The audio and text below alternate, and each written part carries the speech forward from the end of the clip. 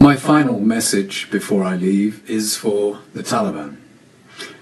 I don't talk to the Taliban these days. In fact, it's 25 years since I spoke to the Taliban. You won't remember, but I remember in Kandahar in March 1995, I met the Taliban Shura with a group of other diplomats.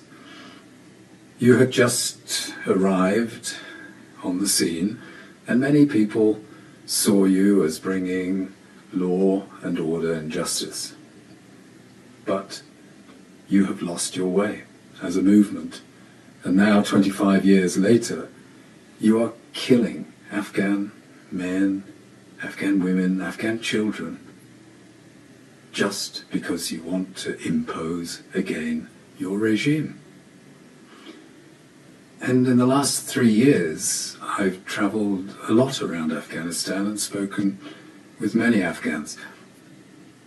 And they tell me Afghanistan has changed. Afghanistan is not the country of 25 years ago, and they do not welcome the return of the Taliban regime.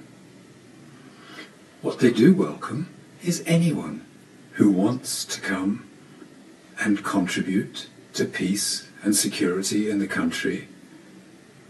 They welcome anyone who respects the diversity of peoples and faiths in this country,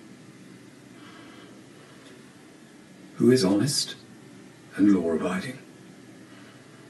But they do not welcome anyone who will deprive them of their human rights, their political and civil rights. Afghanistan has changed, and they call on the Taliban to embrace the new Afghanistan and come and contribute to the betterment of the country.